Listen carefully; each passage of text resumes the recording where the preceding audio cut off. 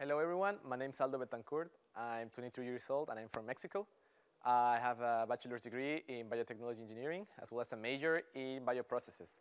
I graduated on May of 2017, and after finishing it, I was planning to prepare myself before beginning my professional career. So I started to search for some master programs abroad. After a long research, I found the master program BiWEM, which stands for Biomass and Waste for Energy and Materials, at the University of IMT in Albi. So I decided to apply, and the communication with the international team was really clear and effective.